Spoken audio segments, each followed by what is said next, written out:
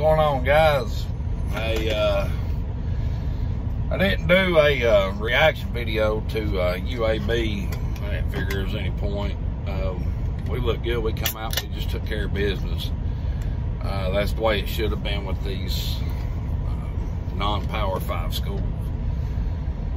We've got what I think is the toughest game left on the schedule coming up. That'll be against Kentucky this Saturday. It's just my opinion. I believe they look more solid across the board than Missouri or Vanderbilt, either one. Missouri has in spells. They've looked great. And Vandy surprised us a couple times this year. But Kentucky's been fairly solid in what they want to do on the field.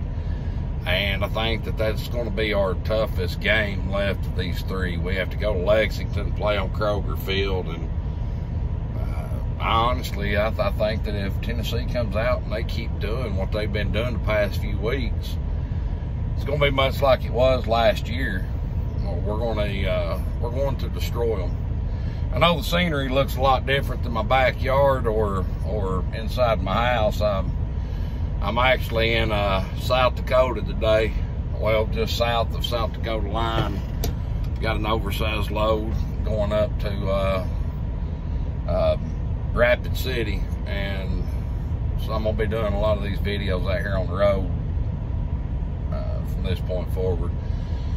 I come back to work for my old company, and I'm loving the hell out of it right now. I'm just waiting to, actually I can leave now, so we'll go ahead and pull out while I finish this up.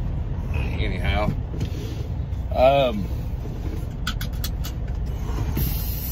honestly think that this UK Tennessee game is not going to be much of a game at all, really.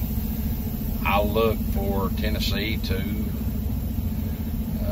I think it'll be back and forth, you know, field position in the first first quarter, maybe even a little bit into the second quarter. But I think ultimately Tennessee's going to run away with it. I don't think there's much of a comparison. We have better talent. We have in my opinion, a better coach. And I was high on Mark Stoops. I actually wanted Mark Stoops when we hired Bush Jones. We didn't get him, and now looking at it, I'm kind of glad we didn't, because I would 10 to 1 rather have Jeremy Pruitt.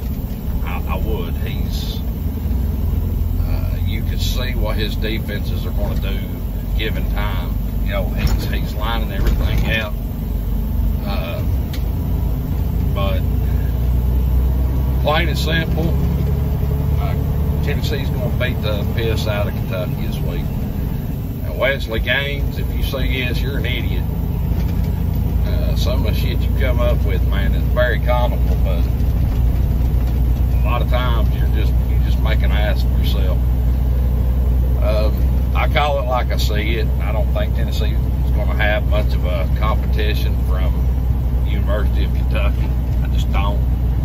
I think the score is going to be a lot like it was against UAB. I'm actually going to pick a score of 45 to 17. I just don't. I think we come out and we're way too much for them. Kentucky's down this year, and you know we're down in comparison too, but I think we're a much better ball team. And I've still not heard anything about Mauer. I know a couple of you have asked me if I've heard anything about him going to be playing. I have not. What I have heard is that chances are they're going to save him. I would love to see him out there in the game against Kentucky. I think we'd have a much better shot.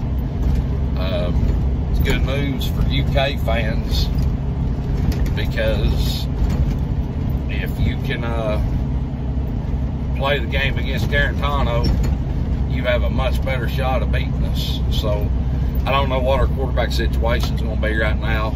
We'll just have to wait and see. It's a game day decision again, that's all I've heard. So we'll see how everything plays out. Anyway, see you guys after the game. I'm going to probably try to do a video at night and get it up here, my reaction. And it might be a good one. It might be one that I say I told you so. But either way, I will have one up here Saturday or Sunday morning. Well, go Vols.